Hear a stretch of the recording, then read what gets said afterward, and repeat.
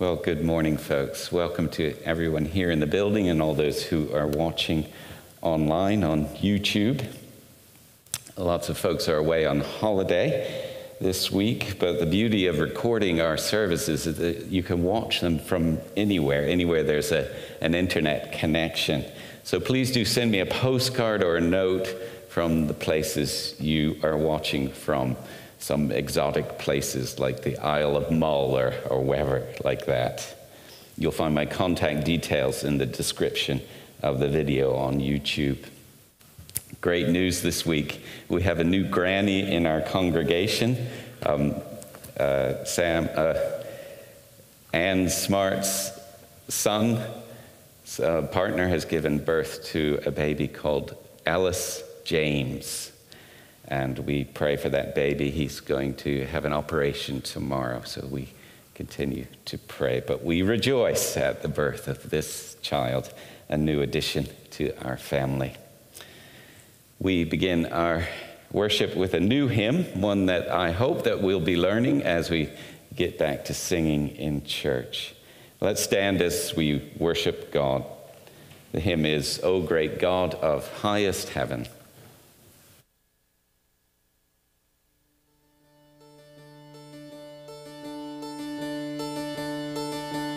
O great God of highest heaven, occupy my lowly heart. Own it all and reign supreme, conquer every rebel power. Let no vice or sin remain that resists true holy war. You have loved and purchased me, make me yours forevermore.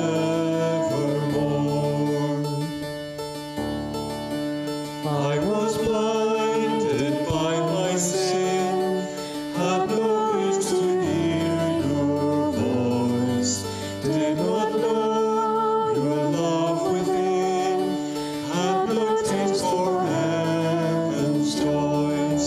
When your spirit gave me life, opened up your word to me, through the gospel of your Son, gave me endless hope and peace.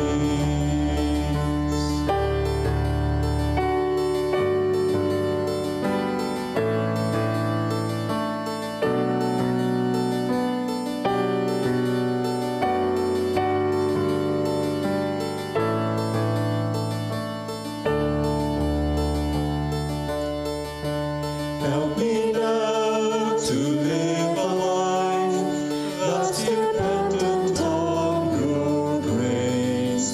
Keep my heart and guard my soul from the evils that I face. You are worthy to be praised with my every thought and deed. O great God of highest heaven, glorify your name through me.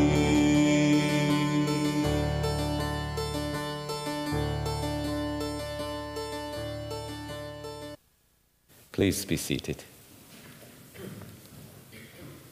As we approach God, let's listen to a psalm that tells us who he is and what he has done for us. The Lord is compassionate and gracious, slow to anger and abounding in love. He does not treat us as our sins deserve or repay us according to our iniquities. For as high as the heavens are above the earth, so great is his love for those who fear him. As far as the east is from the west, so far has he removed our transgressions from us. As we go through the Sermon on the Mount, I am finding that there are a lot of things that Jesus says that strike home with me. He has some uncomfortable things to tell me about my own heart. And I wonder if you're feeling the same. Jesus is like a good doctor. He offers us a diagnosis of our problem before he offers us a cure. And yes, Jesus, the great physician, has the cure for all of our ills. But he asks us first to recognize the illness that needs healing. And our greatest problem as human beings is that we have sinned and we fall short of what God desires for us to be and to do. And so in the light of God's great love for us, as we begin our journey towards healing and our journey in worship this morning, we pray to acknowledge our sins. Let us pray.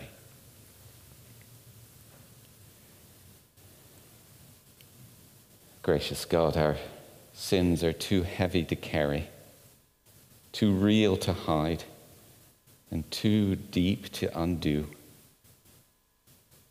Forgive what our lips tremble to name, what our hearts can no longer bear, and what has become for us a consuming fire of judgment. By your great love, set us free from a past that we cannot change, and open to us a future in which we can be changed. And grant us your grace to grow more and more in your likeness and after your image, through Jesus Christ, the light of the world.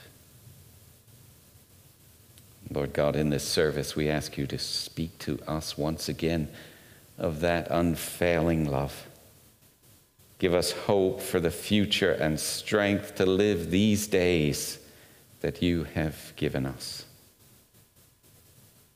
And we pray now together the prayer that you taught all those who would follow you. Our Father, who art in heaven, hallowed be thy name. Thy kingdom come, thy will be done on earth as it is in heaven. Give us this day our daily bread, and forgive us our debts, as we forgive our debtors. Lead us not into temptation, but deliver us from evil. For thine is the kingdom, the power, and the glory forever. Amen. David is going to come and read for us our gospel reading this morning. David.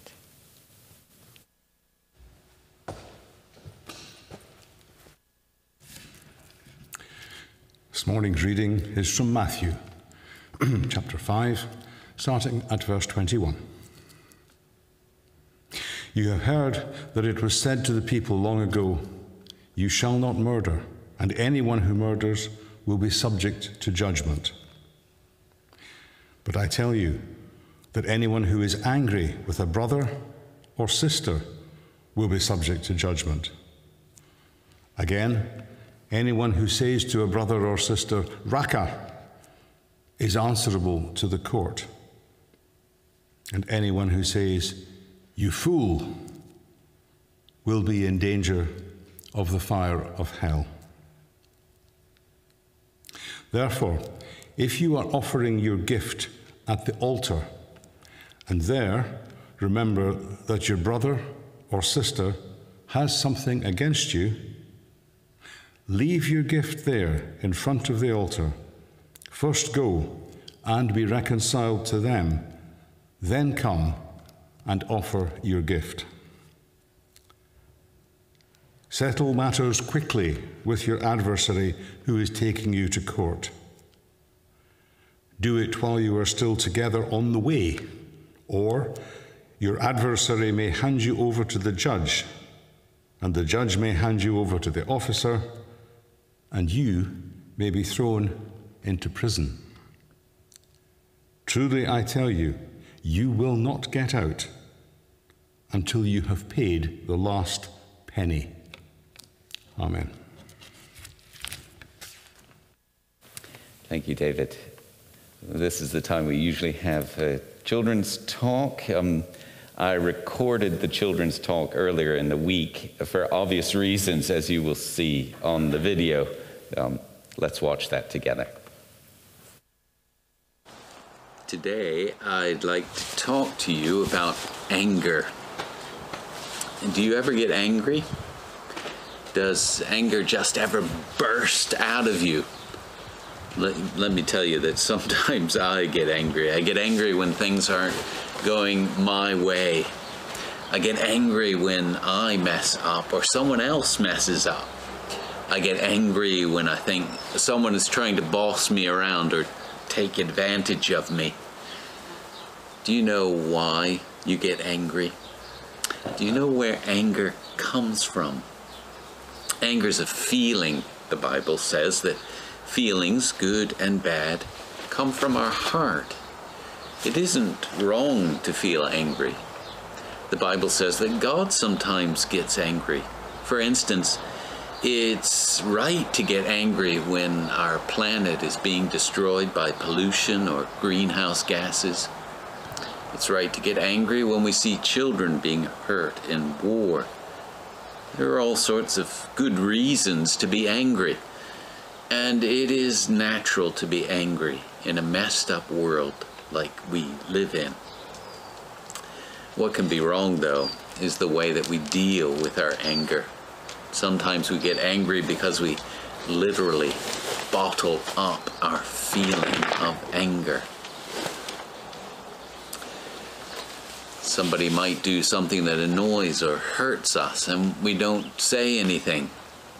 The other person might keep on doing that thing that annoys or hurts. And because we didn't say anything, we get angrier and angrier until what happens? Yes, that's right, we explode. How can we prevent exploding with anger? Let me show you. I'm doing this here in my garden because it's too messy to do in church, and I'm wearing this protective gear as well. You know about Mentos and Diet Coke. I've got 2 bottles here. One I haven't opened yet, and the other I've left the lid off. I've left it off all day. And here's what happens when we bottle up our anger.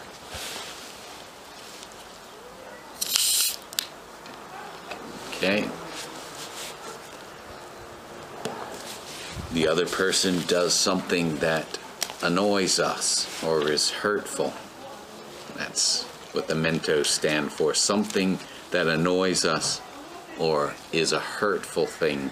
Okay, we'll put that in there. Oh, yeah! That just happened. If we put in even more, it keeps going and going and going. And if we had put the lid on, it would have exploded, wouldn't it? That's what happens when we try to bottle things up. But what about the bottle with the open lid? The bottle with the lid off represents for me a follower of Jesus, someone who is open to God, someone who knows that they have messed up when it comes to the way that God expects us to live. They recognize that Jesus died on the cross to forgive them. And daily they're saying to God, God, I'm sorry for what I've done, and I want you to help me live a better way. The bottle with the lid off also represents for me a follower of Jesus who doesn't bottle up their anger towards other people. If someone does something that annoys them, they go to that person right away and they say to the person in the nicest possible way, hey, you know what you did? That really makes me feel annoyed, or that really makes me feel hurt. It really makes me feel angry. The other person might not have even realized what they have done, and they might apologize right away. Ooh, it's fizzing, but it's not bursting over, is it? Even though there are 2 of them in there. Because the lid off person understands that God forgives them, they're able to forgive other people and not explode with anger. Sure, they might do other things to fix the situation, like tell mom or dad, but they're not going to explode with anger and maybe end up doing something back to the person that is just as annoying and just as hurtful. Let's be like this bottle. Let's remember what God did for us so that we can be forgiven. Let's daily take the lid off of our hearts and let God look inside.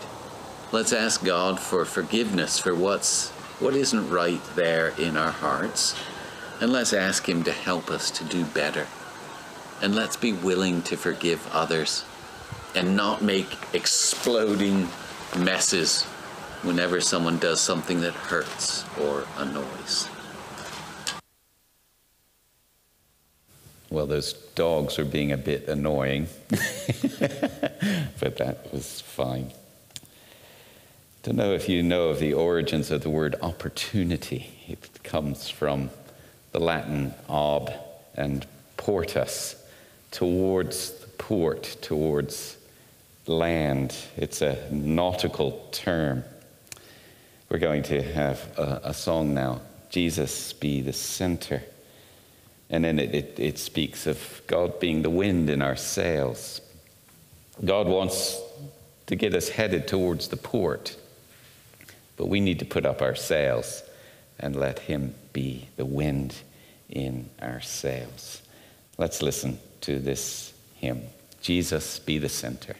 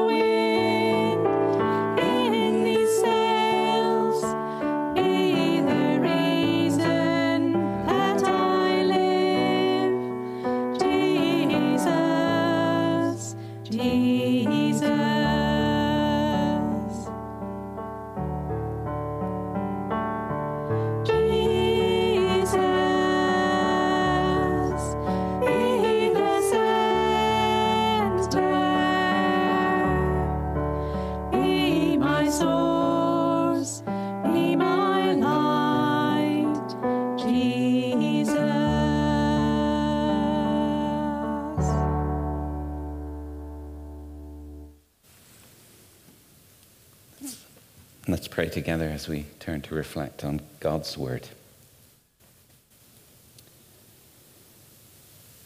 Lord, your light is always shining. Your fire is always burning. The wind of your Spirit is always blowing. Help us to come near, to be in a place where we can be warmed by that fire. Help us to turn that we can see that light and reflect it clearly. Help us to put up those sails so that we can sail in the direction you would take us. Lord, as we turn to reflect on your word, we ask for your Spirit to come and inspire. Inspire my words and our hearing. For Jesus' sake. Amen. Last week we looked at all of verses 21 to 48 of Matthew's chapter 5 of Matthew's Gospel. And we recognize there that in this section of the Sermon on the Mount, Jesus gives us 6 examples of how he wants his disciples to approach God and God's laws. In each of these examples, Jesus first cites how we and the Pharisees and the teachers of the law normally approach God's law. And then Jesus goes on to show his listeners a better way. Not an easier way, but a better way. And we observed last week that according to the gospel, for everyone, no matter how good and upstanding we are, the law is a mirror that shows us that we have failed to live up to God's standards. But when we accept that we can't fulfill God's righteous demands, when we accept Christ as our Savior, God's law becomes a delight and a help in living this life with joy and with freedom. This truth is foundational. And unless we get this truth right, that we need a Savior, the law of God will continue to frustrate us, and it will be nothing but a burden that is impossible to carry. But thank God that he has given us a Savior. Now, this Sunday we go on to dig deeper into the first of the 6 examples that Jesus gives us in living as a disciple. Living out of that place of having been forgiven and accepted, but still needing to be changed from the inside out. And that's the third use of the law of God that we identified last week. Being changed by this law under grace. Now take a look at your Bibles if you have it. In Matthew 5, beginning at verse 21. Jesus says, "You have heard that it was said to the people long ago, 'You shall not murder, and anyone who murders will be subject to judgment.' You have heard that it was said long ago." It's not the usual way Jesus would use for quoting the Old Testament. In other places in the Gospels, when he is referring to an Old Testament text, Jesus says, "It is written." And here Jesus is quoting the 6th commandment from Exodus 20. But he's doing more than that. He is also quoting what others have said about the 6th commandment. What the people have heard from long ago. In Exodus 20, it doesn't have, "and anyone who murders will be subject to judgment." It's not there in Exodus 20. That is something that the tradition they have heard adds on to the commandment. Nevertheless, it is true. In ancient Israel, people would, according to God's law, be prosecuted in law if they murdered. They would be subject to judgment, just as it is in every society today. And Jesus is not contradicting this. But what Jesus says in the rest of the paragraph turns everything upside down. Jesus says, "But I tell you that anyone who is angry with a brother or sister will be subject to judgment. Again, anyone who says to a brother or a sister, racha, is answerable to the court. And anyone who says, you fool, will be in danger of hellfire. Now, by way of explanation, you probably have a footnote to this effect in your Bible. But the Aramaic word that goes untranslated here, racha, means empty-headed. And the word for court here in the text is Sanhedrin, which was the highest court in the Israelite community.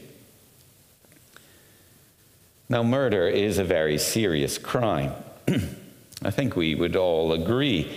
But Jesus seems to be saying that being angry at and calling a brother or sister empty-headed or a fool is even more serious than murder. Look at the passage.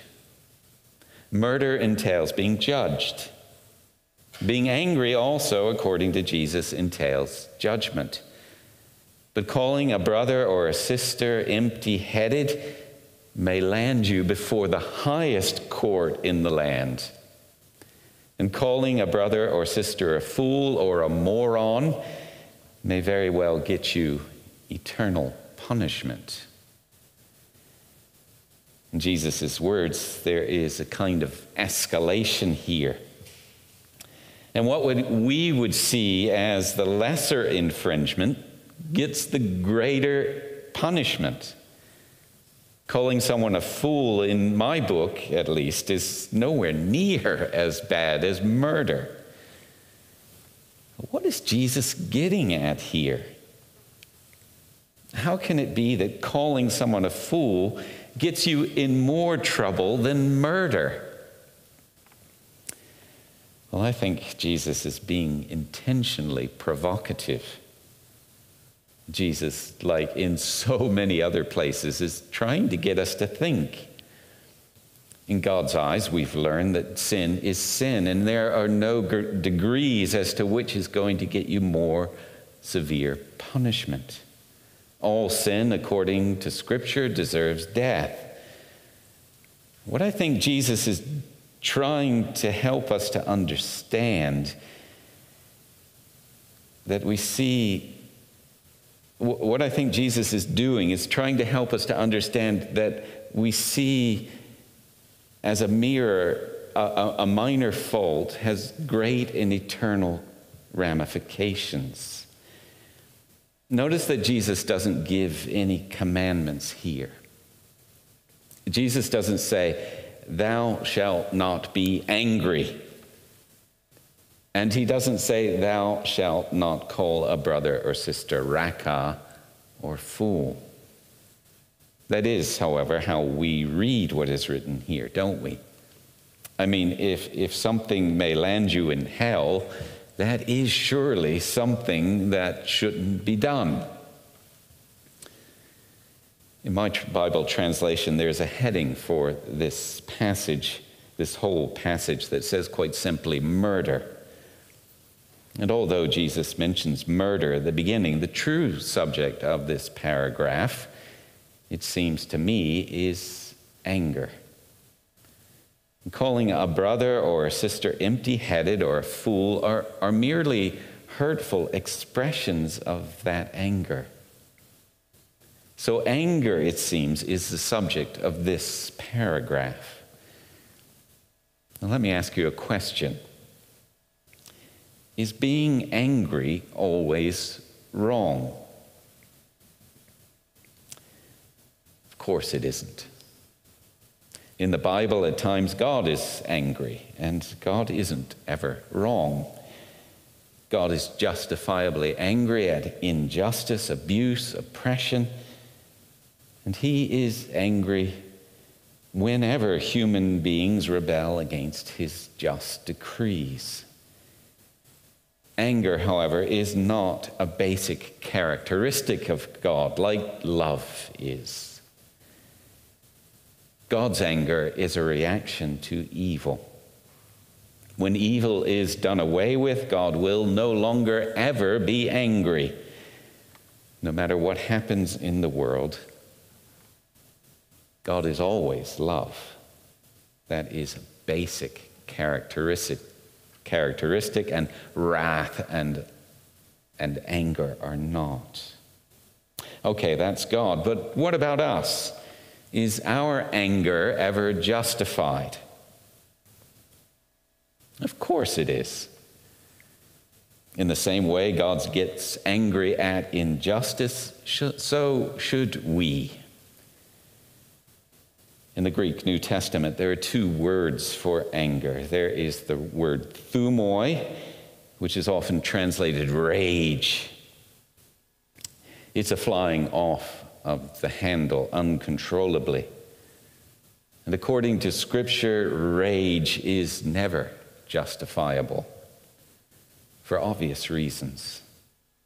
Paul in Galatians calls it a work of the flesh as opposed to those wonderful fruits of the Spirit. Thumoi is never justified because it violates that most underrated fruit of self-control.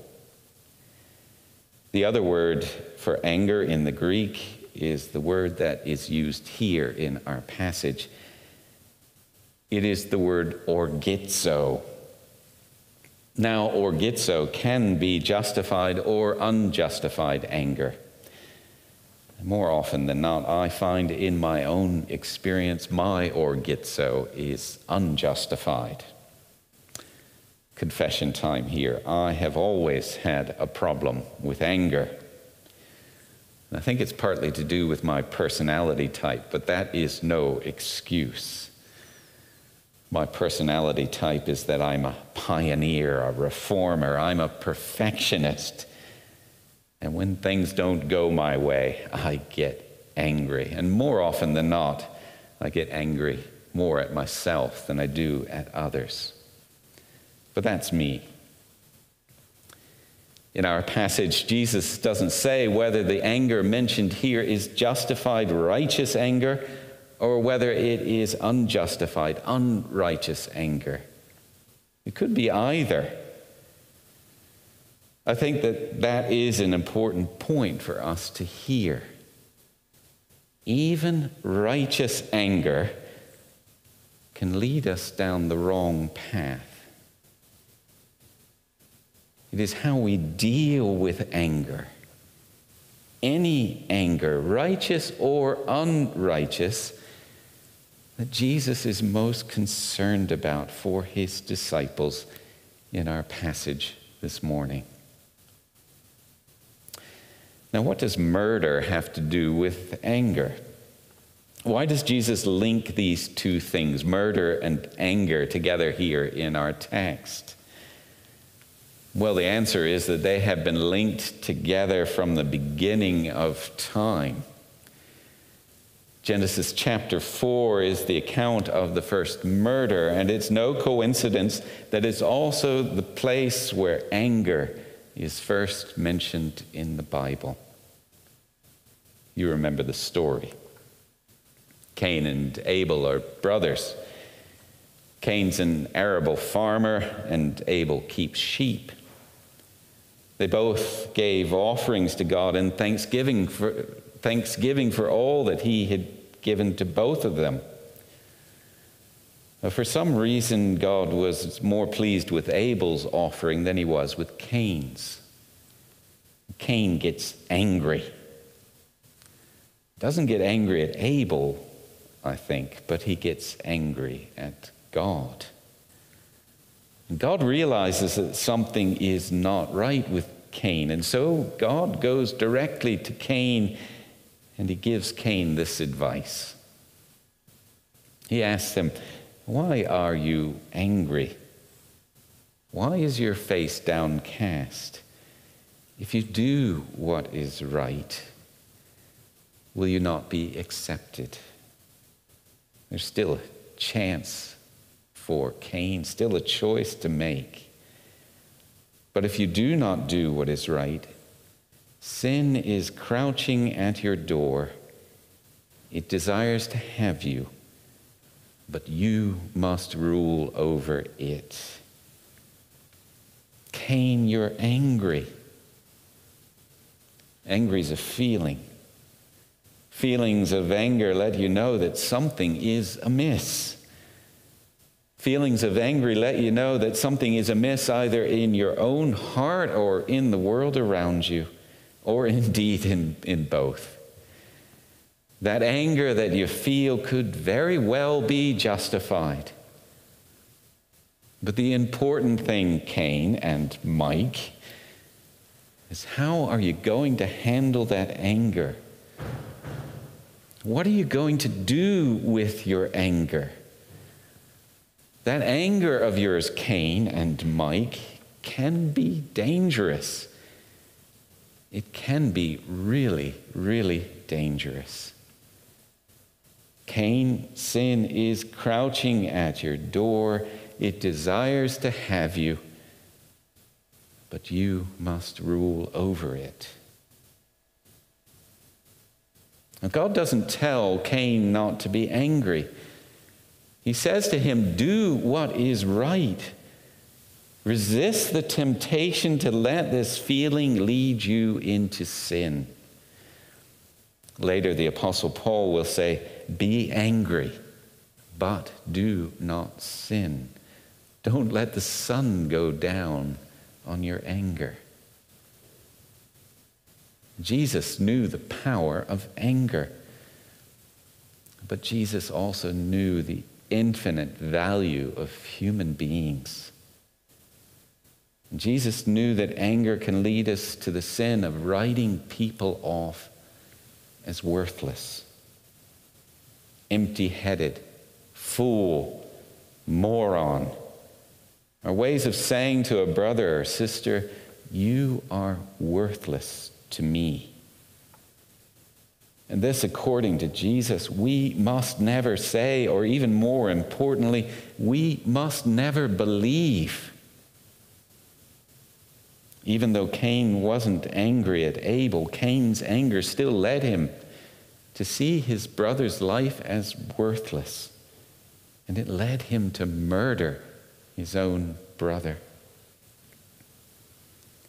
And in the end, Cain's sad reply to God's subsequent question about the whereabouts of his brother echoed down the annals of history. Am I my brother's keeper? And the resounding answer that God gives is, yes, Cain. Yes, you are. For every human being is made in my image. Therefore, every human being is priceless.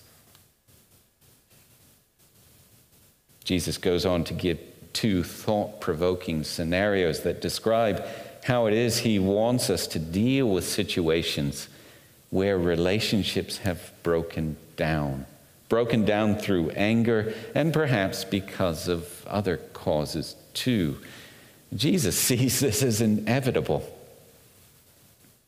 The main point being that another person is precious and it's worth doing all you can to be reconciled to them. The first scenario is about offering a gift at the altar. Now, we, so removed from the original cultural context, might assume that what Jesus is talking about is putting a few coins in the offering plate in the local parish church, something we can't do at the moment in this present situation we find ourselves in. But putting a few coins in the offering plate in the local parish church is not the picture of what is happening here. In Jesus' day, there was only one altar. To offer a sacrifice on any other altar, even at the local parish church, was seen as something akin to devil worship. Jesus, speaking to these folks in Galilee, way up in the north of the country, is talking about their annual pilgrimages to Jerusalem to offer not just a few coins, but 10% of their crop, or a whole goat, or a whole bull. Something that these folks would have spent the whole year getting ready to sacrifice. Something that precious, that valuable. Going to the altar in Jerusalem was a trek of 90-some miles. And it would have taken 3 or 4 days to get there. So here Jesus is saying, if you make this annual pilgrimage and you get to the altar with your goat and you suddenly remember that your brother or sister has something against you, then drop everything. Leave that precious gift at the altar and run 90 kilometers home. Get reconciled with your brother or sister, and then run 90 kilometers back and make your sacrifice. Reconciliation with others is that important. Please note that in this scenario, a brother or sister has something against you. It is they who are angry at you for some reason. Jesus is saying, be so concerned that their anger might lead them into sin, that you will go to these lengths to spare them from that. Yes, Jesus says, you are your sister's keeper. Even that annoying sister who is so easily offended and so easily annoyed at you. Now, Jesus says nothing about the more than likely scenario that the brother or sister might not want to be reconciled with you. Well, of course, you can't control that.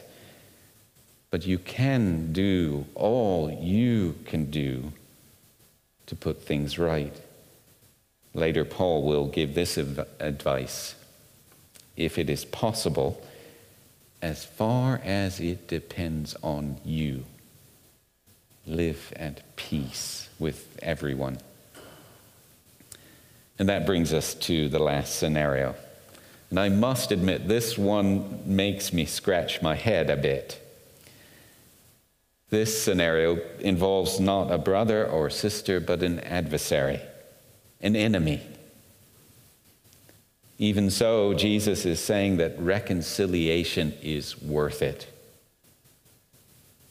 The alternative to reconciliation is hell on earth, endless litigation.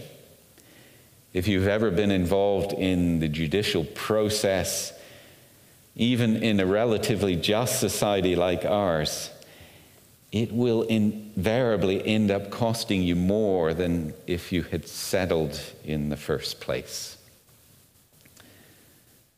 I don't think there's anything more to this scenario than that. I don't think that Jesus is giving us a literal prescription for how we're to approach litigation in the courts. The main point, again, is that reconciliation with brothers and sisters and even enemies is of the highest order. But why? Why is his disciples being reconciled with others so important to Jesus? Well, it's because his disciples, you and me, we represent him. And he wants us to reflect him in the way that we live, and we live with one another. In Christ, God came to reconcile human beings to himself. That is what the cross is all about. That is what God is all about. That is God. He's a reconciler. We, his disciples, are people who have experienced his reconciling work in our lives. God wants us to be agents of that reconciliation in the world. By telling people about it, yes, but also by showing the difference that it can make in our lives. In our life together as a community of faith, as a church, as a Christian family, as brothers and sisters, but also in our life with others, even with our enemies. Folks, can I be clear? This is not easy. And I know Jesus is speaking to me as much, if not more, than he's speaking to others. It might be easy to say that reconciliation is of the highest order, but it is hard to do. And I know that you have been hurt by others. I myself have been deeply hurt by what others have said and done to me here in Biggar and elsewhere in my life. But Christ's call is that I try as best I can, relying on the power of his Spirit to be reconciled to those who have hurt me or those whom I have hurt. It's not easy, but it is possible. But it is only possible when we practice it, become disciplined at it, work together at it as a family, holding each other accountable for it, playing the role of peacemakers for each other and amongst each other. But most of all, reconciliation, living like this, is only possible when we rely on the grace and the forgiveness of our God. And that he gives us in spades. May God help us as we learn to manage our anger and as we attempt to be reconciled to others. May God help us to live into that kingdom that he has promised us as we stand open to him and open to the people with whom we deal day by day.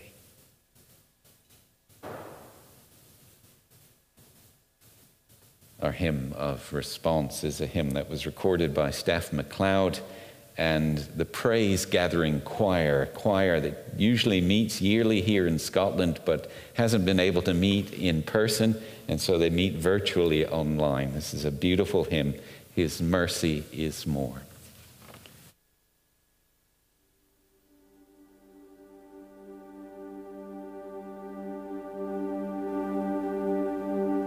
Praise the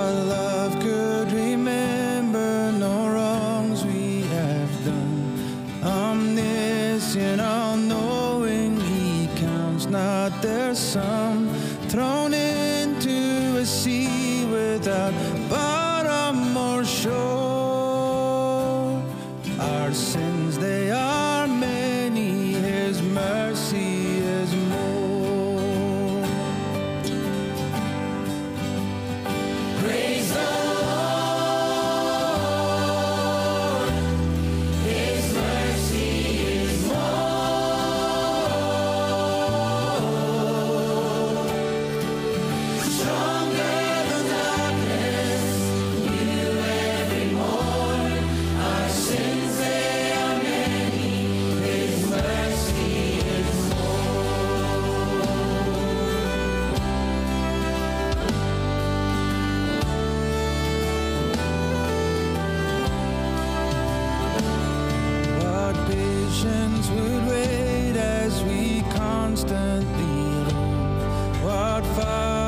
so tender is calling us home.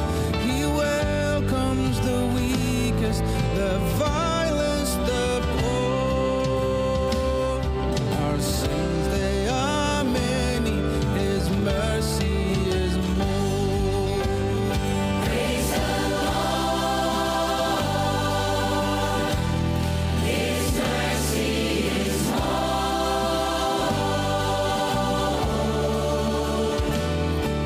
Stronger than darkness, new every morn. Our sins, they are many, His mercy is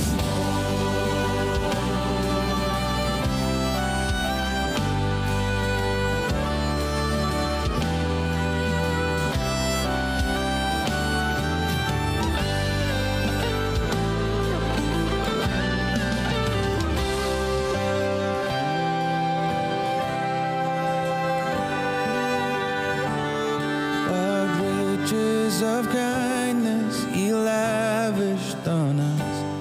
His blood was the payment, His life was the cost. He stood neath the death He could never afford. Our sins, they are many, His mercy is more. So much more. Praise the Lord, His mercy is stronger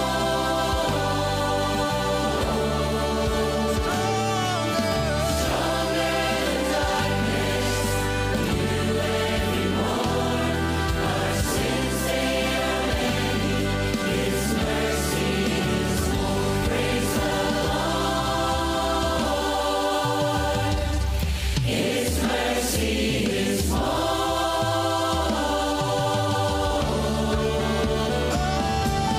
Stronger than darkness, new every morn. Our sins, they are many, His mercy is more. Our sins, they are many, His mercy is more. Yes, our sins, they are many, His mercy is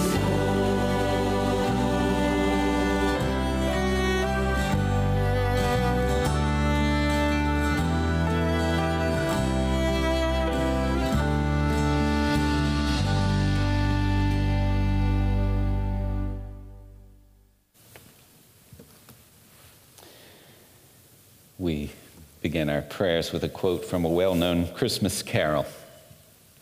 What can I give him, poor as I am? If I were a shepherd, I would bring a lamb. If I were a wise man, I would do my part. Yet what can I give him? Give him my heart. Lord God, we are not particularly poor, nor is any of us particularly wise. But from each of us you desire the same thing, that we give you our hearts. Take what we offer here, Lord. Take our offerings, our efforts, and our hearts. Bless them all, that in your blessing each may abound to your glory and the furtherance of your kingdom here in Biggar and throughout the world.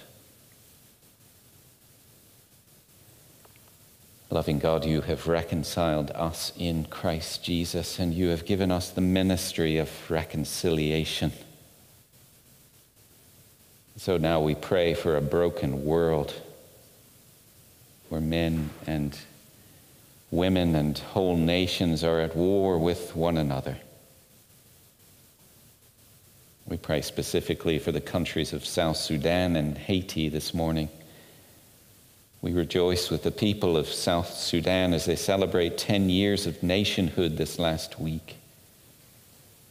And Lord, you know it has not been a trouble-free 10 years. We ask you that by the work of your Spirit through your people in that place and beyond, the next 10 years for that nation will be marked by peace and blessing. We also pray for the nation of Haiti this morning, reeling as they are from the assassination of their elected leader, even in the midst of trying to recover from so many natural and man-made disasters. Lord God, bring healing with hope to Haiti.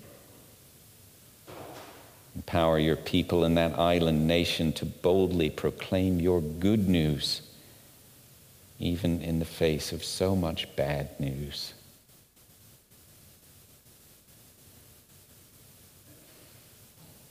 We pray for ourselves. We pray for all those from whom we individually are estranged at the moment.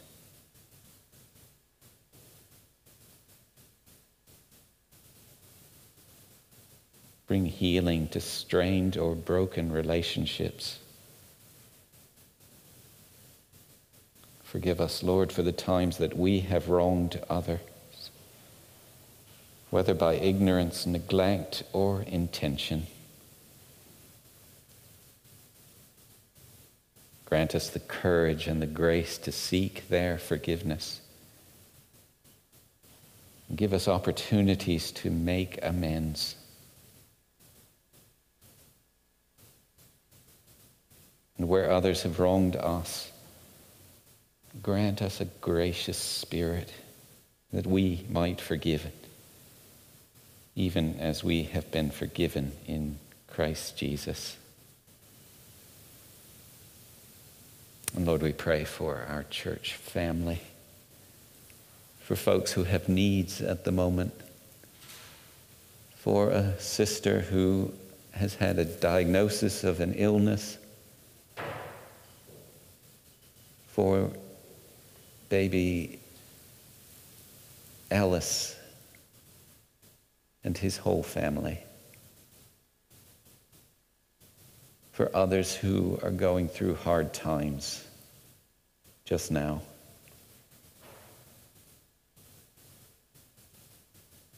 Lord, we ask you to assure them of your presence with them, that if they have nothing else, they have you, and that is the most important thing to have. Hold them in the palm of your hand. Bring healing and wholeness, we pray. We pray these prayers in the precious name of Jesus, and for his sake. Amen. Our final hymn is a well-known one, the hymn, "To Be a Pilgrim," because that is what we're doing. We're pilgrimaging to God and in his way. Let's stand for this final hymn. How great thou art. Sorry, my wrong.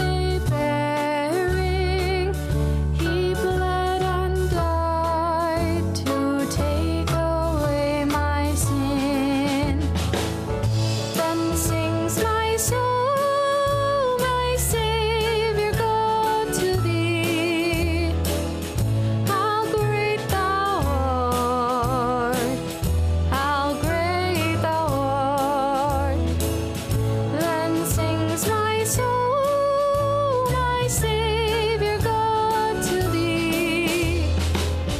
How great thou art, how great thou art. When Christ shall come with shouts of acclamation and take me home, what joy shall fill my heart. Then shall I bow in humble adoration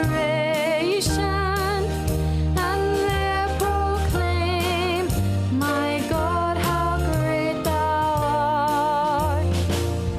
Then sings my soul, my Savior God, to thee. How great thou art, how great thou art.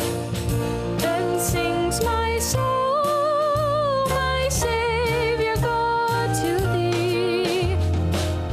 How great thou art, how great thou art.